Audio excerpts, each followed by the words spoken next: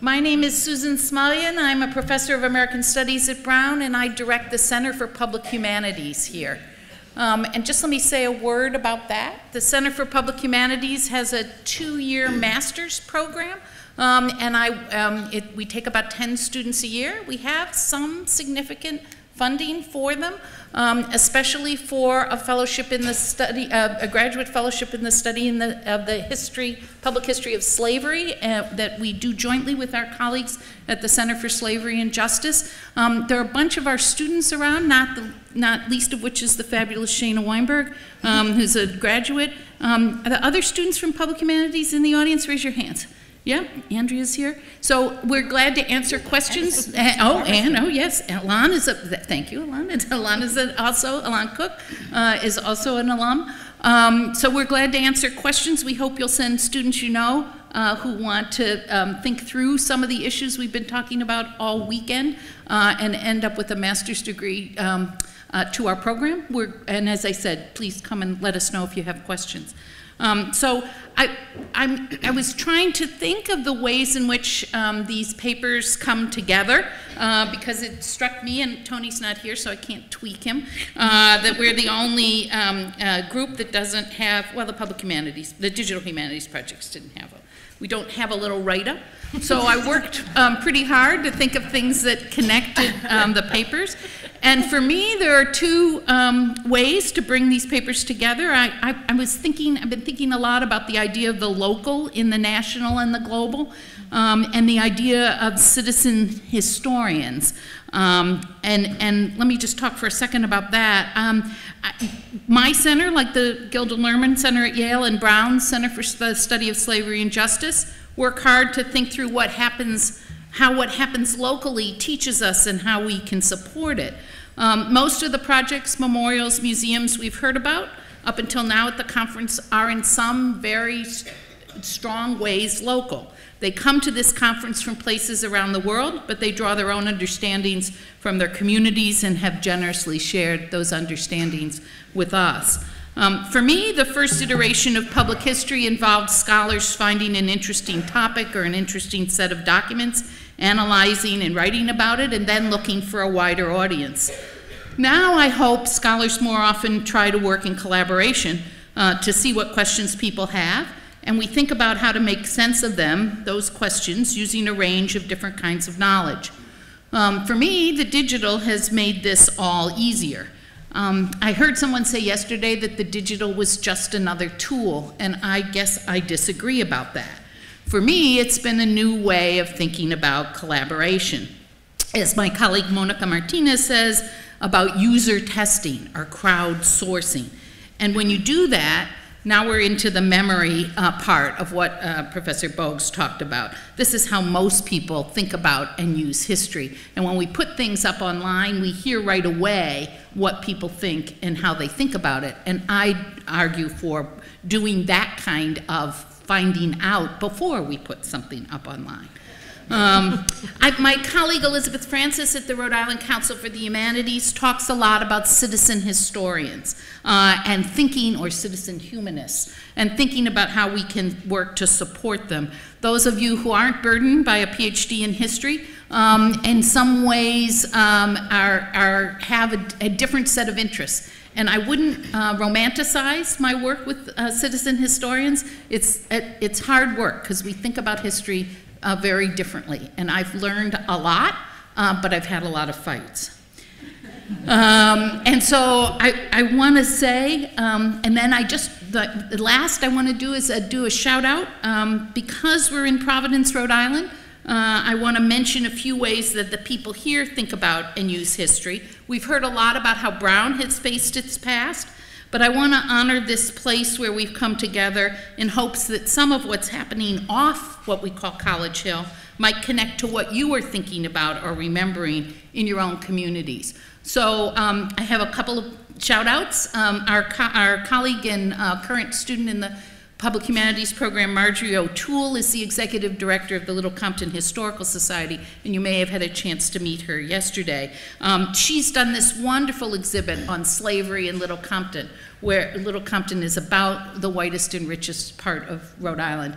And she's tracked down and found the names and histories of 200 enslaved Africans, 250 I think, and has built a wonderful exhibit around them. I don't want to forget the role of the arts as we think through this history. So our colleagues at the Everett Dance Theater have done an amazing production around their interest in mass incarceration, and they call it the Freedom Project. And then I have to mention a wonderful set of youth arts programs. City Arts for the little kids, AS220 Youth, who work with kids transitioning out of the correctional facility that the people in Rhode Island called the training school. And then the place where my heart is a place called New Urban Arts, where I'll dash out for a minute to go to their Christmas sale. These are three groups that empower young people to think about the same issues we've been talking about today. They do it through art, but they get really quickly to the history, and they have no trouble talking about the implications of what we do. They talk about issues of racial and gender hierarchy and violence, and they do it in really interesting ways. And then you can't forget the people who are working in the schools, particularly the Providence Student Union, which has worked so long and so hard and so successfully in getting ethnic studies into the Providence high schools. So in Providence, we join you in this important work, and I want to now turn to my colleagues on the panel who will tell the stories of their own projects. Let me introduce them to you, and we'll go from the farthest from me to the closest. I never do right to left. I don't know it when I'm facing you, and I wouldn't know it if turning around. So maybe, Sandra, you would raise your hand. So our friend Sandra Arnold is the founder and director of the Periwinkle Initiative. The initiative's core project is the National Burial Database of Enslaved Americans. This will be the first national repository to document burials and burial grounds of those formerly enslaved in the United States. And because I know Sandra and have heard about this, I'm very interested in the ways in which this is both local and national at the same time. Sandra's a public historian from rural Tennessee, where members of her family were once enslaved. She earned her BA in history from Fordham and is an MA in public humanities student at Brown. And we're proud that she's the graduate fellow for the study of the public history of slavery at the Center for the Study of Slavery and Justice. Next to Sandra is the Reverend Canon Linda L. Grenz, Canon to the Ordinary of the Episcopal Bishop of Rhode Island. We've now established that for those of us in the Academy, the Canon to the Ordinary is the Provost of the Episcopal Diocese.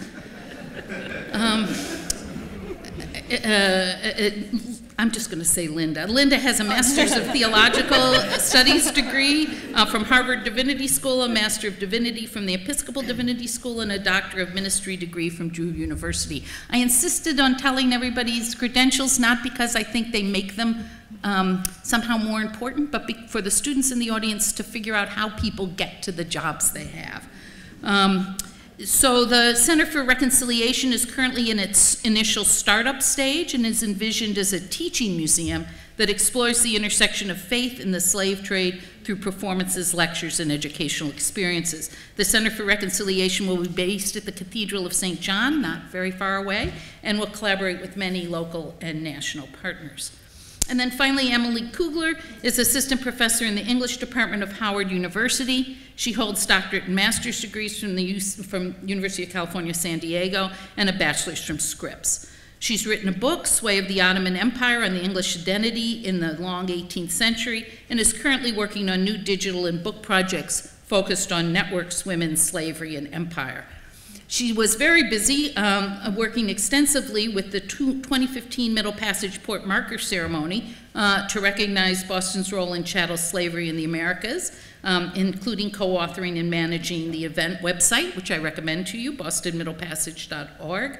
And she's on the advisory board of the national organization, the Middle Passage Ceremonies and Port Markers Project, and I hope she'll talk to us about that.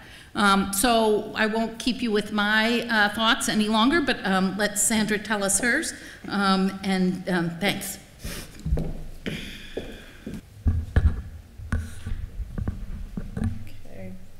Well, first of all, I just want to start out by saying I'm really happy to be here as a student in the Public Humanities program here at Brown and a fellow at the Center for the Study of Slavery and Justice. I'm honored to be here. I'm honored that I was asked to participate, and I want to thank Dr. Bogues, Dr. Blythe, Maya, Shana, everyone at the Gilder Lerman Center, and also CSSJ for allowing me to be here. As Susan mentioned, I'm here to give a brief snapshot of the Periwinkle Initiative, which aims to create a national repository for burials and burial grounds of formerly enslaved Americans. Much of what I'm going to share with you actually is on a report that I recently completed.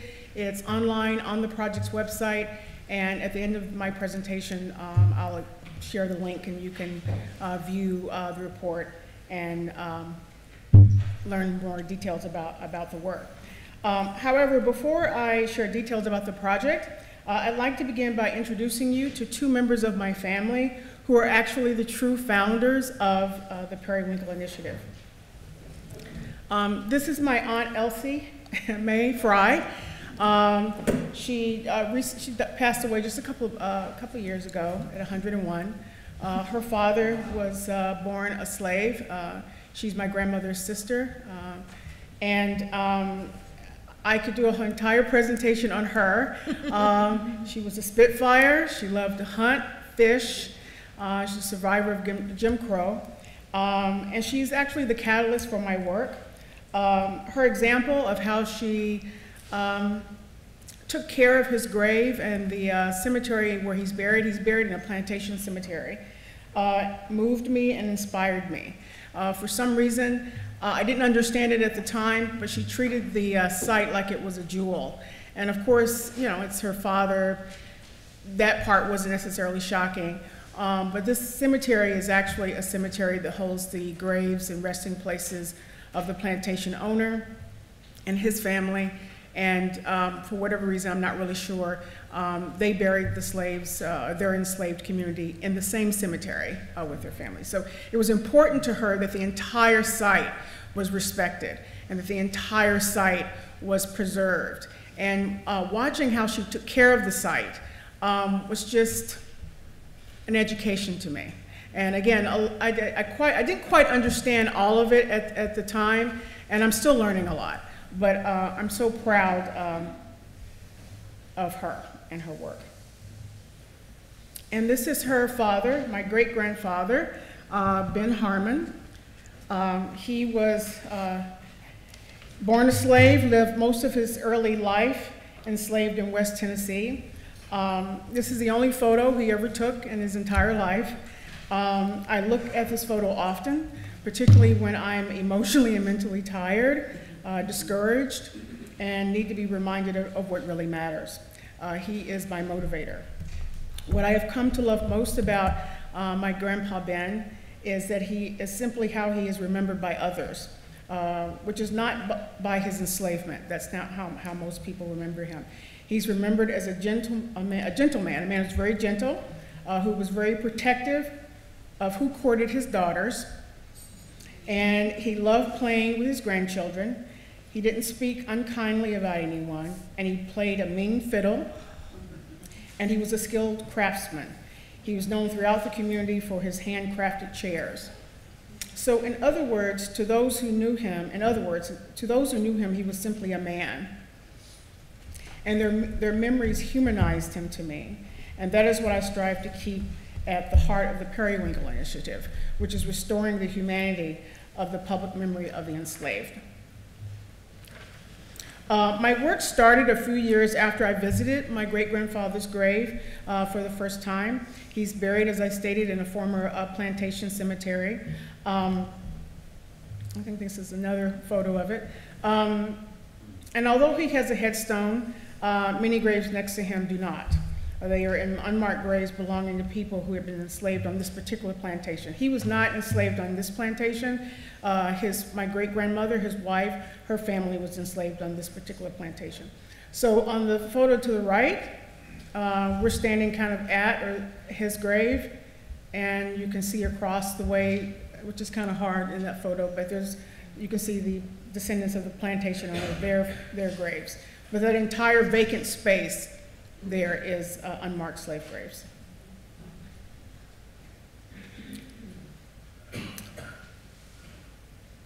So obviously, when I discovered the site, what became interesting to me and what I became inquisitive about is who are these people buried in the unmarked section. So I started exploring this cemetery and others like it in the region. And actually, they included 4 presidential estates. And what I became aware of is that there was a widespread documentation and preservation problem that exceeded the lack of grave markers. Cemeteries and graves of the formerly enslaved were devalued and forgotten by the communities in which they were located. Consequently, the sites were abandoned, they were paved over, covered by buildings, and most of them, not all, but a lot of them were void of any type of preservation or protection efforts. And this all began when I was a history student at Fordham University, and I approached certain faculty members about the idea of creating a national database to not only document the sites, but to make this database free and accessible online for people to do public research, whether that's historians or people doing genealogy. Shortly after, I began assembling an advisory committee of scholars and experts and professionals, and in 2013, we launched the Burial Database Project of Enslaved Americans at Fordham University, with the intent of developing a national repository. However, for me, the launch was kind of like a test pilot. I knew from the beginning that it would be impossible to create such a database without the help of the general public. They hold the location of these sites in their churches, cities, communities, and backyards, which some that have been submitted to our project are actually located literally in people's backyards on their property. Therefore, their partnership and engagement was crucial to the success of the project. I also knew that slavery is still a very sensitive and divisive subject in our country, and I wasn't certain if the public would support or assist with the work.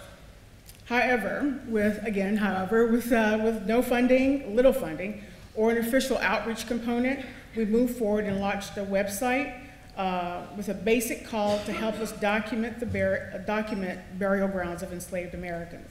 And again, this was done without funding, and the only source of promotion for the project at the time was media coverage that Fordham had secured in various newspapers. And the response was actually very, very encouraging. If you look at the numbers here, you might think these numbers are not very impressive considering the millions of people who were enslaved in the United States. But keep in mind, this was accomplished without a formal outreach or promotional campaign, which is something we hope to do when we actually launch the real database, the national database. We want to have a real thorough outreach component to the database. Submissions from the public, the 359 burial grounds and cemeteries and graveyards, over 11,000 individual graves, and of the burial grounds that were submitted, at least 31 were actually on a historical register. There were a lot of lessons that I learned that I didn't expect from the project. Again, when I started the project, the goal was simply to create a database to document the sites. But you know, I became aware of a lot of things that I felt that it was impossible for us to turn a blind eye to or just not really get involved in. They were actually crucial to the documentation of the sites. Some of the lessons were we became very aware of local and regional efforts to save and preserve burial grounds. There were people already doing this work in local communities, but they were struggling. A lot of them they just weren't aware of resources to help them. And so they were calling us, mostly me, and emailing me for help. And I wasn't necessarily prepared to answer their questions, but I was able to kind of steer them in the right direction. But it was also very encouraging to me to be connected with kind of a village of workers. Also an accomplishment that I'm very excited about that we were able to kind of have with the project. We were awarded a chairman's grant from the National Endowment for the Humanities, and we used this award to secure Second Story, which is a pioneering interactive design agency, and they're going to work with us to continue building the database. We've already worked on the design, the framework, and the interface of the database, and we are just really kind of moving into a stage of implementation. And I think what was really important for me about hiring or bringing on Second Story is it was important for me for the database to be a site that was engaging and that wasn't this stale space online with information, and not to, knock other databases. But it was important to me that this was a site that evoked reverence, and that when people came to the site, it humanized the experience of enslaved Americans. I also became aware that documentation alone was not the only thing that needed to be addressed affecting the sites. This is a site that was submitted to us. For example, these are photos of the East End Cemetery in Richmond, Virginia. There's very little in these photos that would indicate that this is a sacred space. It is a historic 16-acre African-American burial ground founded in 1897. It contains the resting places of formerly enslaved and free African-Americans. However, today, the cemetery is an illegal trash dump. There have been some citizens in the area that have been working to actually get involved and really restore this site. But concerned citizens indicated many additional challenges facing burial grounds in their communities. They were often really distressing things. They inquired a lot about how to save a site from being desecrated by a development or construction project, how to reinter remains. Someone actually asked us, how do we, there's a developer that's going to remove remains, that we don't want them removed, how do we prevent this? I mean, all these different questions, again, that I wasn't necessarily prepared to answer. So I also get a lot of questions about why a national database. So when I started the project, the end goal was always the creation of a publicly accessible national database. So a lot of questions I hear in addition to why a national database is, the main question I hear a lot is, doesn't something like this already exist somewhere? If I would have the whole project funded by now if I had. But people assume that it exists somewhere, and they're shocked that it has not been done, and that it doesn't exist. And then secondly, the other question is why the Periwinkle? Why is your project called the Periwinkle Initiative? It's called Periwinkle because of the flower. There's a scholar, Dr. Lynn Rainville, who has been working on burial grounds of enslaved Americans for many years.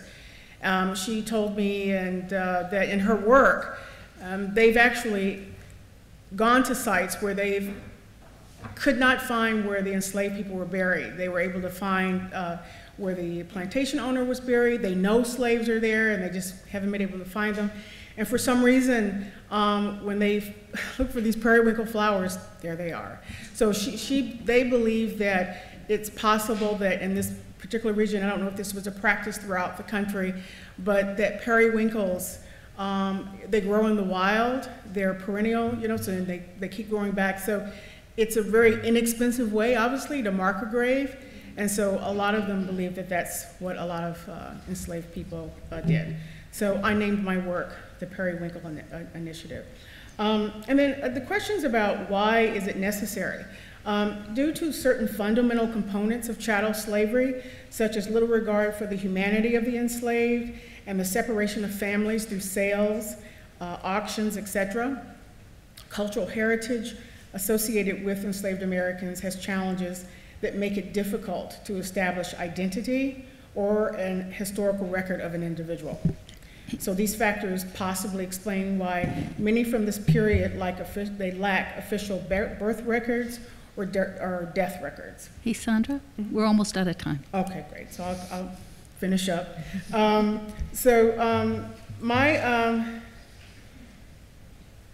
So these are some of the factors that of why a database, a national database, is important, and also.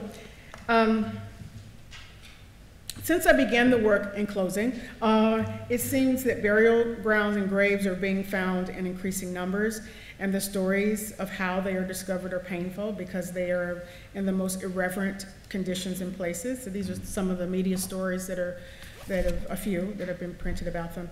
I want to be among those who seek to pave ways to rescue these sites and shape a dignified public memory for enslaved Americans.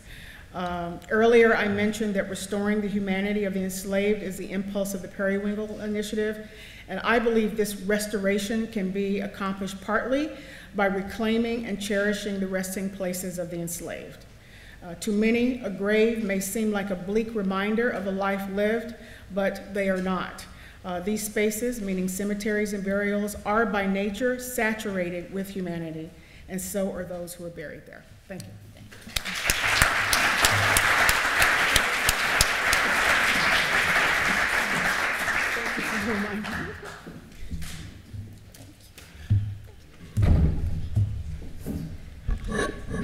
Thank you. I'm here to share with you the story of the Center for Reconciliation launched by the Episcopal Diocese of Rhode Island. Our place in this august conference is a bit unusual as we are a grassroots effort largely led by volunteers, only some of whom are professionals in the field. Most of us are members of the Episcopal Church, and it is our faith that motivates us to do the work of racial reconciliation. We understand reconciliation as the core mission of the church, and as members of the church, we're called to be actively involved in the spiritual practice of reconciliation. But I want to focus our attention today on how a specific community, in this case a faith community, engages its members and the public in a conversation about slavery and its legacies. Our story begins with our denomination, which adopted a series of resolutions that acknowledge the Episcopal Church's history of participation in and support of the slave trade and the deep and lasting injury which the institution of slavery and its aftermath have inflicted on the church and on a society, especially on the people of African descent. When our new bishop arrived in Rhode Island in the fall of 2012, it was right after the diocese had closed the historic St. John's Cathedral in Providence due to the condition of the building. Now, we had a building in need of repairs and no congregation. So we hosted a series of charrettes around the state to ask, what should we do with the cathedral? One of the ideas that was proposed was a vision for creating a place and programs that would enable our church and the citizens of Rhode Island to look at our unique place in the history of slavery and the slave trade. And that vision was overwhelmingly affirmed by our diocesan convention in November of 2014. While no one really knew what it meant at the time, I think it sounded sort of like a good idea to people, to be honest. To our amazement, the idea was immediately picked up by news media across the country and around the world. We were fielding requests from the New York Times, television stations, and even German newspapers. Somehow, the concept of a slave museum in a church obviously was newsworthy. Unfortunately, it was also a little bit of a misnomer because we never envisioned having a traditional museum, since we have no artifacts, well, except for one Courier and Ives imprint. We have no climate-controlled environment, guards, guides, or any of the rest of the things that would enable us to have a regular, full museum experience. Plus, the idea of a slave museum in a church misses the most important concept of the Center for Reconciliation, namely that we envisioned the cathedral as a place where people could talk about slavery, the slave trade, and its legacies. Open and honest dialogue about difficult topics like race is what we see as being at the heart of reconciliation. So one of the questions that arose early on is, why do this work here in Rhode Island, and what's the church's role in it? So while we usually think of slavery as a southern institution, Rhode Island was, of all the northern states, the most deeply involved in both the slave trade and in supporting the institution of slavery. As most of you probably know, about 60% of slaves brought to America were transported on ships that were launched from Providence, Bristol, and Newport, Rhode Island. Most of our state's economy was built on revenues generated by slavery in the slave trade and later by profiting from Southern slavery in the processing of cotton textiles and the production of Negro cloth for sale to Southern slave owners. Yet many Rhode Islanders remain unaware of our colonial history of slavery and slave trading and our dependence on the Southern slavery from the Revolution to the Civil War. And there are, frankly, few places in the state where people can encounter and explore this history. While other faith communities were, of course, involved in the slave trade and its auxiliary businesses, many of the leading businessmen engaged in the slave business were Anglicans, now known as Episcopalians. The shipping industry, rum distilleries, dairy factories, banks, insurance companies, textile mills, and more were owned by Anglicans, and the wealth they acquired built our churches, schools, and communities. While some of our members spoke out against slavery, many others, including our clergy, owned slaves and benefited from the business of slavery. While many would prefer to ignore this history, we believe we have a unique opportunity to model a different response. We can create an environment in which we can learn to confront this history, own it, learn from it, and begin the long and difficult task of healing and reconciliation. While slavery occurred in the past, its legacies are painfully present today. Many of the negative attitudes and assumptions about blacks that were used to justify slavery continue to influence impressions of people of color today. And it is the remaining impact of racism and discrimination that we are called to address. We believe that connecting to our past will enable us to build a more diverse and inclusive future. And given the rise in racist and hateful incidents after the recent election, there's an urgent need to provide safe spaces where people can hear each other's stories, build relationships, and work together to build a more equitable and just future. The repurposed St. John's Cathedral is ideally suited to become a multifunctional facility that provides a broad range of learning experiences: lectures, training events, videos, performances, art, and historical exhibits. Our commitment is that each event is rooted in historical truth and provides an opportunity for dialogue and building relationships. Our vision then is to provide safe space wherein those difficult conversations about slavery and its legacy can occur so that our society can begin a transformative healing process. We won't be doing that work alone, but are partnering with organizations, both faith-based and secular. We want to open multiple doors to invite people into dialogue using a wide range of entry points: performances, exhibits, films, study groups, lectures, and more. Cathedrals have traditionally been sites that intersect the sacred and the secular, a venue for excellence in liturgy and the performing and visual arts, and a place to explore current events. Cathedrals have also provided sanctuary from the world, a safe space for healing and restoration. The vision is for St. John's Cathedral to become that place for the diocese, for the state, and even for people who will visit from elsewhere. We're still in the early stages of development. Our building is still closed and just beginning in renovations. And by the way, I'll take any advice on how to get money to restore a historic building. I have no idea how we're going to do that. So anybody who's got ideas, speak to me. But we're already doing programs around the state, and we're developing resources that will empower people to begin those important conversations. We're building partnerships with organizations and institutions that can provide artifacts or content, like our slavery walking tours that include visit to its historic homes on College Hill, our recent Race of the Art event with Rhode Island School of Design, where artist historians and our staff shared in a conversation about race-related art that they have in their archives and is otherwise not shown. Or the Martin Luther King Day celebration that engages a dozen organizations, and this year will feature readings, reflections, and music around the 6 steps King outlined as leading to reconciliation and building the beloved community. And we have a cemetery project that's working on. I'll introduce you to Deacon Ricky. We're looking for slaves who are buried in our churchyards and civic cemeteries and in people's backyards. The facilitators were training to use James Cone's book, The Cross and the Lynching Tree, to invite people into a book study group. And our presence here today is due to our relationship with the Center for the Study of Slavery and Justice, thanks to Tony Bogues, who serves on our board. So there are several roles that shape our unique place in this conversation. One is that we come up from the perspective of faith community. As such, we have an opportunity to be both a moral voice in the community and to invite people to find their own moral voice in this dialogue. And we have the practice of spiritual reconciliation that we can offer to the larger community. We have, or eventually will have, space, but no content. Rhode Island has dozens of historic societies, preservation groups, and individuals with artifacts, but no place to display them. In addition, contemporary artists of color, especially Black artists, also have difficulty finding exhibit space in this state. We can bring groups together and provide exhibit space, facilitate dialogue about those objects.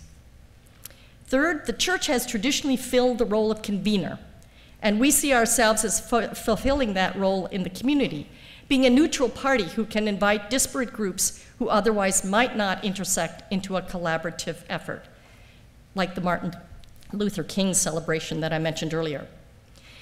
The church has often been a convener of the community in times of crisis, and so we also want the cathedral to be a place where we can gather the community for conversation when those times of crisis arise.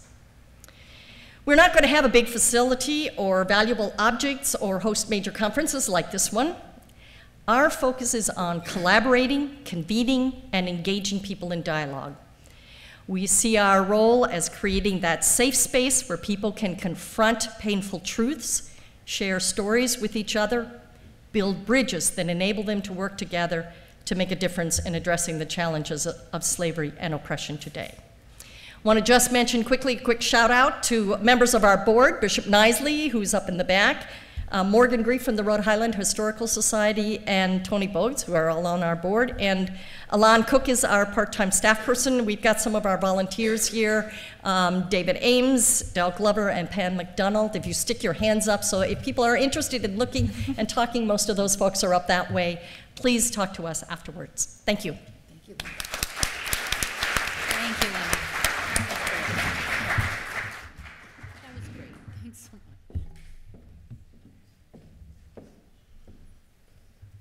Good afternoon.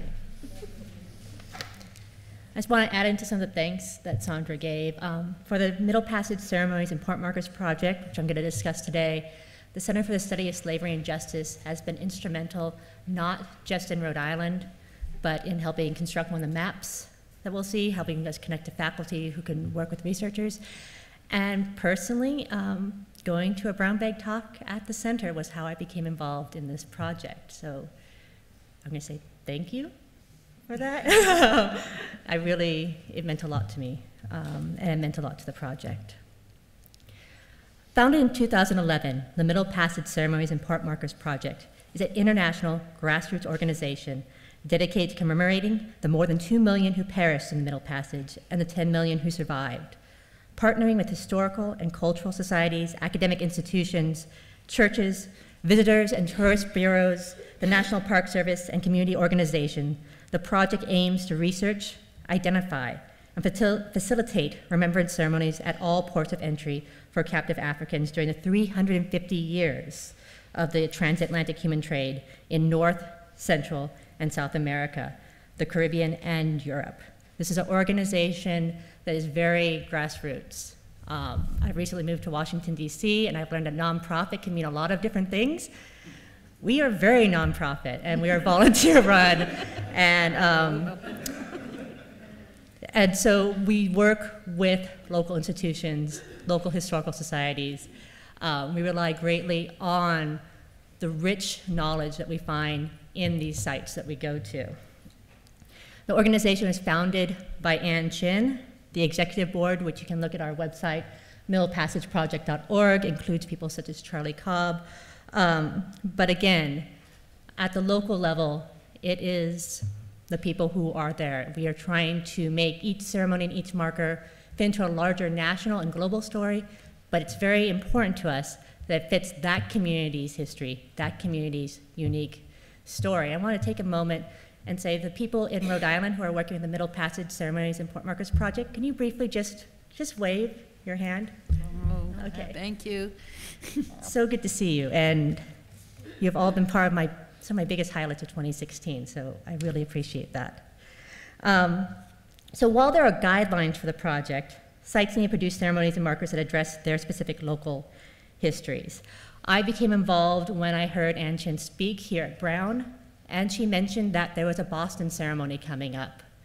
And as someone interested in learning more and also telling more people about the history of enslavement in New England, I asked what I could do.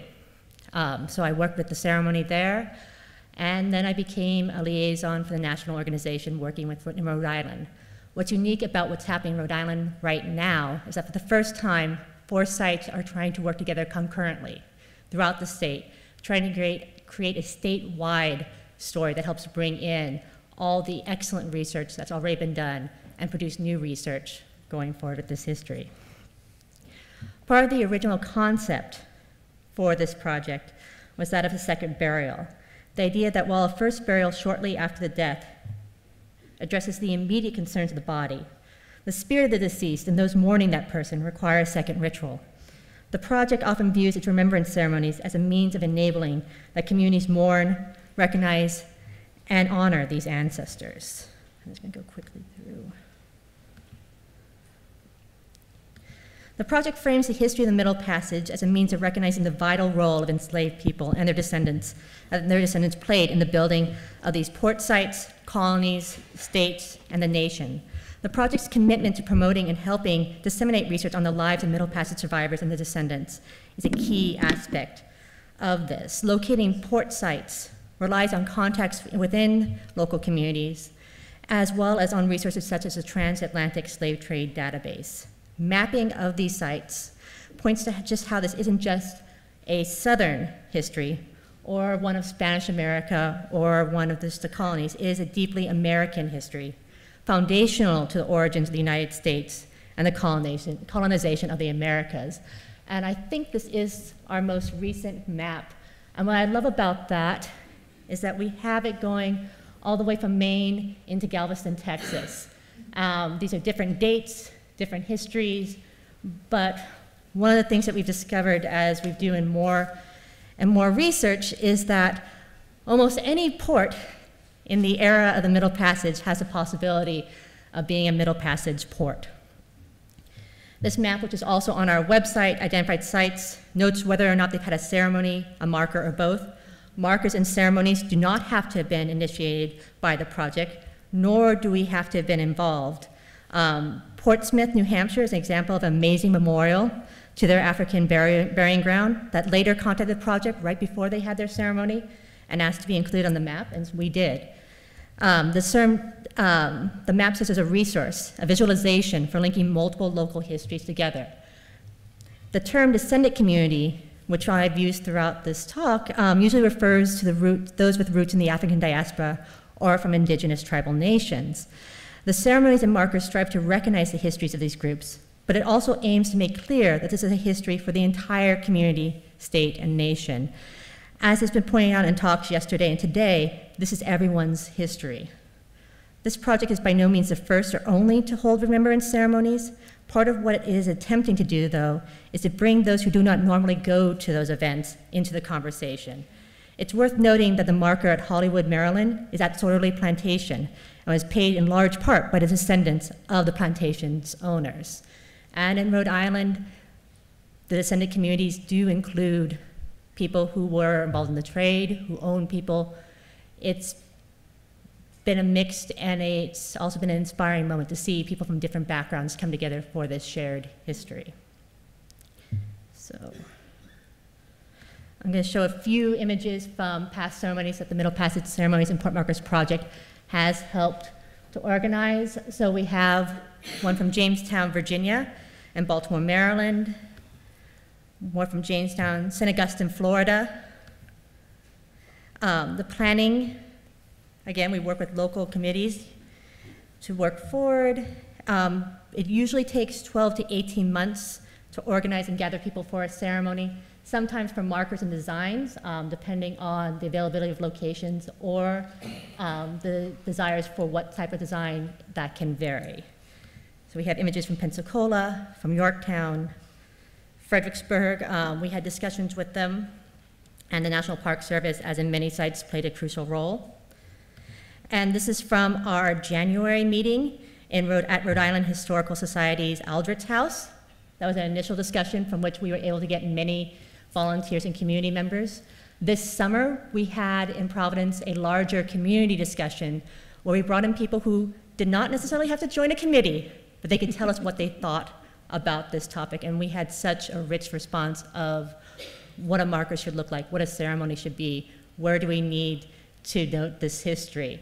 And it's the amount of interest and a desire for this project has been remarkable. And that has been in large part because of the historical societies here, because of the local academics and just the locals who have a passion for this history, who have done so much research before us. So one of the things that we wish to emphasize is that the history of enslavement is local. It's entangled in multiple histories. Regardless of when someone enters that community, they become part of that history and have a responsibility to honor it. The history of enslavement is national. Not only is it about the recovery of the history of enslavement and the long history of Black communities in areas such as New England, it's also about showing the interconnectedness of these local histories across the eastern United States and into the Americas. The history of enslavement is global. The Rhode Island group is working in Bristol, for example, has done so much work on the relationship between Bristol and Cuba. And we have looked into, and of course it cannot be forgotten, this is not just a story of European empires, but of African nations and the African diaspora. So, thank you. A quick note on the ceremonies. While each group does tweak it to what it should be for that community, in general, what we encourage is permission, that it open with permission from a representative from a local tribal nation, recognizing that Europeans and Africans were not the first to arrive in the Americas, and especially in New England, it acknowledges that indigenous people are also descendants from Middle Passage survivors, as well as the fact that some people, such as the Pequots, were transported across the Atlantic. Permission is also asked from an elder of the African American community over the age of 100. Historical statements are made, multiple religious faiths speak, representing not just the groups that were there during the period of enslavement, but those who represent the community today. Reinforcing ties to the African diaspora, children read the names of all current African countries, and there are libations, there is drumming throughout, and there's an emphasis on a shared history, but one that does talk about a Black presence that matters, a Black presence that has been there for a long time, and that is key for discussing what it means to have American history, what it means to have local history. So, in closing, and two more things. For the ceremonies, we do tell people you can have more than one ceremony. It can happen every year. It can happen every 2 years. That this should be a moment of people coming together and having a conversation. And remembering and honoring the past cannot be solved in an afternoon. This should be a start. We often say that the marker in the ceremonies are not the beginning and they aren't the end. They're a step in an ongoing conversation. So I'm going to just close with the images of our markers. And, sorry. If you are interested in the project, we do have a website, Middle Passage Markers. middlepassagemarkers@gmail.com is our email. We are now on Twitter. And for those of you locally, there is our Rhode Island Middle Passage website, where you can also link to the Facebook group, as well as local sites as well. Thank you. Thank you, Emily. That's great. So my favorite 3 words, I was right. The papers, the discussions were descriptions of these projects, brought up the issues of the local and the national and the global, and of the citizen historians who make these happen, citizen humanists who make these projects happen. Do you guys have anything you want to ask each other? While you're thinking, well, let's see what we've got in the audience. I will ask you, if nobody else will, is how are you gaining access to church cemeteries, since I can help you with that, at least here and elsewhere? I think it's been the same, whether it's a church cemetery or a community cemetery or a family cemetery. People either have been finding out about the project and they just volunteer, information. But a lot of times if I'm told about a site and I'm interested in it, I call. I call and say, can I come by look at the site? I just ask people if they're willing to participate in this. Because it'd be worth asking denominations. I would think there would be a faster way to get you that access. Yeah. We'll talk afterwards. Okay. Anybody else? Go. I'm just curious to find out from, can I call you Linda as well? All right. Where is the church where the activity will take place? I'm new to About 6 blocks that way. That way? Is that the right direction? That way. That way? Yeah. Down the hill. Not good at directions. If you go down the hill. Down the hill, it's on North Main Street, right across from the Park Service building. But you're on the top of it.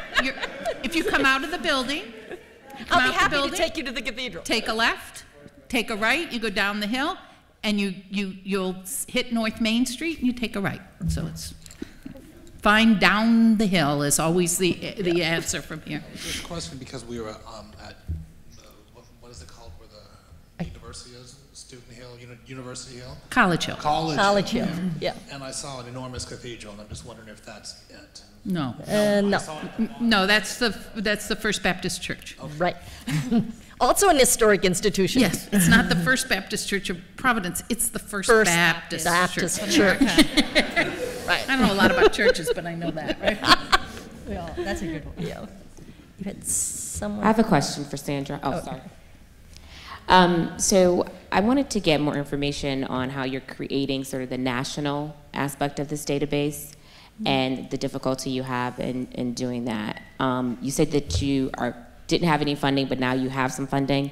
So how are you kind of really accomplishing that, and what have been some of the major challenges that you've encountered during that process? Good question. I guess right now the status of the project is we're trying to shape, or I'm trying to find a way to shape a really great public engagement component for the database. I think to create a national database, the public has to be almost like a permanent partner. It's the public engagement component is like crucial. So I think the challenge for me is finding a way to keep the public engaged in documenting the sites, past a period of time. So if we did a public outreach initiative right now, or doing Black History Month or something, people would be interested, and I'm sure they would help, but we want people to be engaged 5, 10, 15 years from now when they find the sites. We want people to help us document them. So. So as a follow-up to that, then to keep the public engaged, are you looking to maybe make the site more interactive in a sense, where they can upload stuff as they find it, categorize it, and all that? Okay. It's being designed in such a way, in that way exactly, where people can submit information as they find the sites, but then you can also go in and do searches.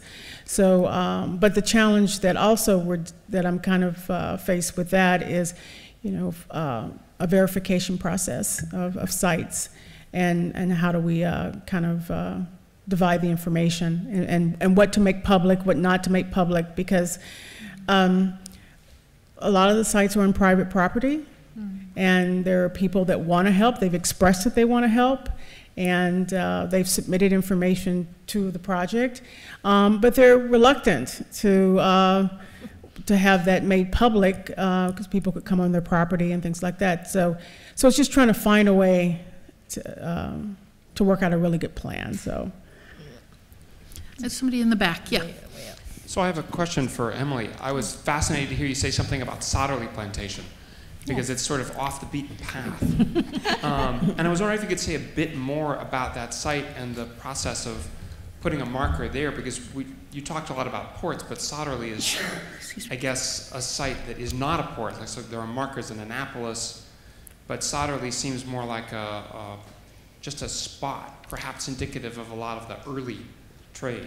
Right. No, I think that that's a really great example. So I will start with a brief caveat that Southerly was done right before I came on with the project. So the ins and outs of what exactly happened, I can put you in contact with people for that. But Southerly is on a waterway, and I think when we think about ports today, we think about very big spaces with a lot of industry happening, but that's not every port. Southerly is documented. They do have records of Middle Passage survivors arriving there. And for me, what I find fascinating about sites like that is you realize, as you go back in history, the places we view as important or central weren't always so, and some places that now seem off the beaten track were deeply ingrained in a global enterprise. They were a major part of the world. And I think it shifts our sense of which places are important for history, but it's also about which histories are crucial for understanding where we are today. But and if you go to our website or our Facebook site, you can see more images and maybe some video of Southerly, so please do so.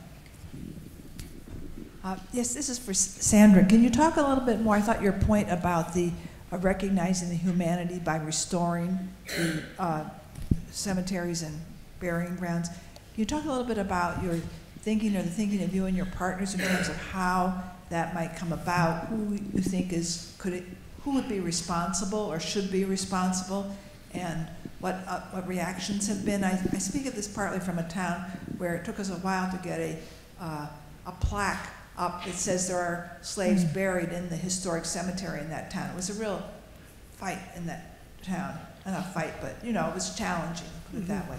And so now the question is the restoration, identifying specifically in the cemetery where those markers are. Does the town have some responsibility? Does the state, federal, that type of thing? What are your ideas about that? I know you're limited in terms of your capacity, so more your ideas and thinking of others you work with.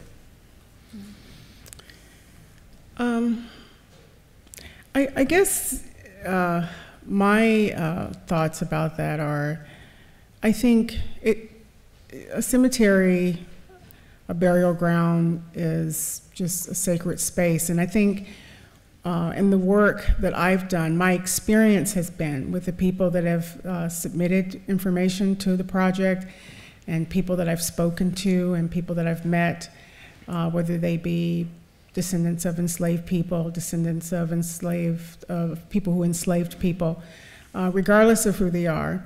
There's something about, and again, I don't want to be simplistic, but there's something about humanity that just connects people. And I've seen situations where there's a little bit of pushback in a community or in a town or in a, mostly I would say a town, well actually town and also on property. People who there's a burial ground, let's say, on someone's property, and they're members of the family that don't necessarily, they don't want to necessarily recognize that slaves are buried there, but then there are other members of the family that do. And I think what has kind of eased the hardship of that is just really recognizing enslaved people as people. And so I don't really think there's really a complicated, to me. It's more the restoration, like that East End Cemetery in Richmond. Oh, I see. Well, that's a good example. The gentleman who actually is leading the efforts to that is a person who's not a descendant of enslaved. He's not African American. He just cared about the site because these are people, and they're people, and their resting places should be sacred.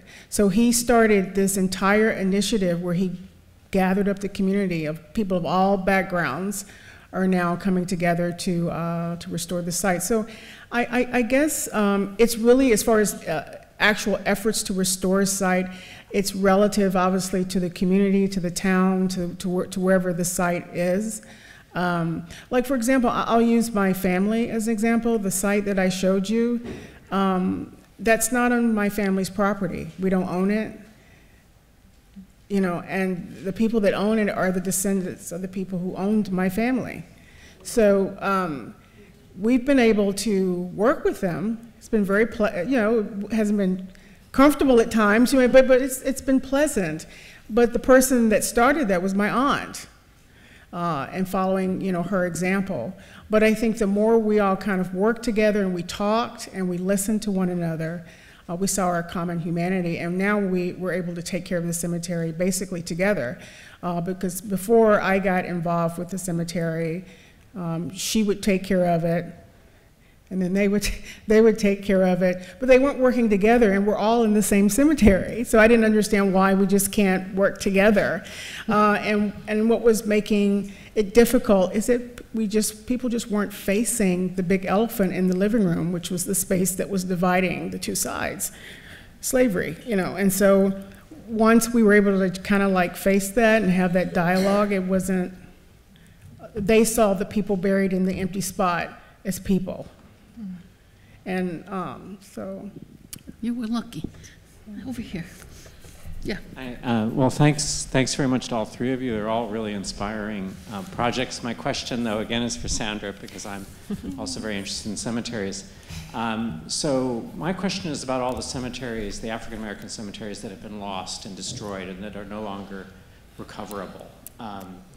The African burial ground is a wonderful example of one that came back, you know, into the world of the living. But so many of the historically African-American cemeteries have been destroyed by transportation projects, by urban renewal, by other forces. For example, in Pittsburgh, where I teach, the major African-American cemetery in the city was destroyed actually for the first public housing project in the state of Pennsylvania in the late 1930s under FDR's administration. And this was a cemetery that had Black Civil War veterans, large numbers of them buried there, and I'm sure people who had been born into slavery were there. So I guess I'm wondering if there is any way that your project could somehow imaginatively include information about lost cemeteries, cemeteries that no longer exist, where it's probably not possible to retrieve bodies. Right. That's actually a very excellent point and suggestion, because I think one of the things that I'm hoping that the site will be, that it won't just be a site where people come and, I guess, do research on burial grounds, but we want the site to be a site that engages people in the entire public memory of enslaved Americans. So providing information for people to get resources on how to restore a site, all the different questions that I talked about that people were having. A lot of the questions, when people came to me, it actually, it turned out that there are resources out there to help people, but the community just weren't aware of what to do. But I think in the case of like the forgotten sites, I think, yeah, I think that would be an excellent section to have on the database, because I think as sites come in to the project, again, this hasn't been made public, but the information that is coming in, I mean, I'm learning new things all the time, you know, about where sites are located, where slavery existed, you know. I mean, obviously we know it didn't just exist in the South, but you know, we've gotten sites from out west. We've gotten sites from, yeah, out west. A lot of Native American burials, you know, Native Americans that were enslaved. So I'm hoping that the site will be kind of a really engaging educational tool for people in the public memory of slavery. So I think having information on lost burial grounds and having information on that would be great. So, will you join me in thanking the speakers for a terrific panel?